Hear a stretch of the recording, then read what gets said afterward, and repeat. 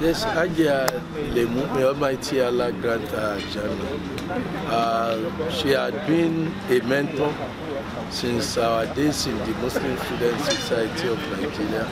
She was a motivator, a speaker, and she had made significant contribution to the development of education generally in Nigeria, and in particular Islamic education.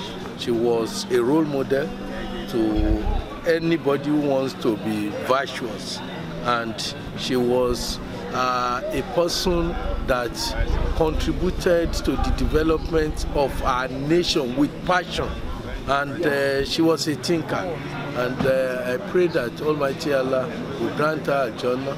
And she has also brought up children that are model for those who want to have good children in terms of training, in terms of upbringing. I pray that Almighty Allah will replicate her. I will have many more of Aisha Lemu. Thank you very much.